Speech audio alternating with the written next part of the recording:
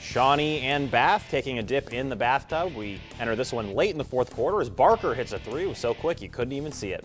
Next, it's Devin Grigsby, who takes the shot along the line and is fouled.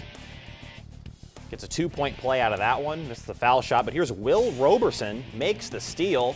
Misses his shot, but his teammate helps him out. Tipped in by Jake Hutchins for two. Now Hutchins would not be done in this fourth quarter as he hits the three from the outside.